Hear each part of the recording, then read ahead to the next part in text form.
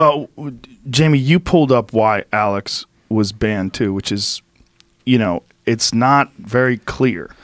Like when you think about the fact that they were saying that he had never done anything on their platform that was bannable. And then what was the one final thing? Jack didn't know what it was. He confronted Oliver Darcy of CNN in D.C. and for several minutes was yelling at him while they filmed. And apparently, that's my understanding, was the justification for banning him, that he was harassing a journalist or something to that effect, which is, in my opinion, absurd. And was he doing it on Twitter? I guess they posted it to Twitter. Live on Periscope, which is a Twitter-owned platform. So if you do something on Periscope that could get you banned from Twitter? Well, that's the same thing. Right. Yeah, the same. Because they're connected. I don't know at what point I think it was last year, there was like an announcement. I saw it on Twitch, but I think it also happened on YouTube. They collectively said, if you do something on our platform, if you do something on another platform and we see that, you could lose your status on our platform too. Or if that means public also. And we see that with Patreon, but I don't want to deviate into Patreon. Yeah, we could get to that later. But in my opinion, it makes a good point. How does Alex Jones get banned for giving that guy a hard time, but Kathy Griffin doesn't get banned for literally calling for these children, leading a harassment campaign against kids? Names. Someone with millions of followers led a harassment campaign. I'm going to use their language, right? If you're calling on your followers to do something, you're engaging in a campaign. Yeah. But Alex Jones confronting the journalist who advocated for his banning is a bannable offense. Now, here's the important thing about Jones.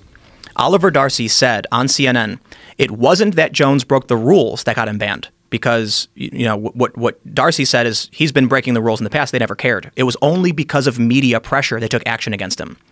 Okay. Well, we know many other people break the rules. We know far-left accounts have doxed law enforcement. We know Kathy Griffin led a harassment campaign. There's no media pressure. That's one of the big problems. Twitter knows conservatives aren't going to be able to level any kind of campaign against their platform. They're just not scared of it. Right. But, I often wonder, why is it that as prominent and powerful as conservative groups can be, why they often lose these cultural battles? And I'm not going to say this is the primary reason, but I will point out, does Twitter believe that, I often use Sargon of Akkad as an example, the liberalist anti-SJW character. Do they believe he'll lead a group of liberalists and individualists to Twitter headquarters with crowbars and Molotov cocktails? Of course not. So what did he get banned for? My understanding, because I know what happened with Patreon, but what happened with his original Twitter thing was that he posted an image of interracial gay porn at white nationalists. So. But I think that was the first time, and then he got banned for that. He came back to the platform and then got I don't know what happened the second time. I think it was ban evasion. What or something. are the porn rules? Because sometimes I'll be scrolling through my feed and you'll just see porn. My understanding is it's not allowed.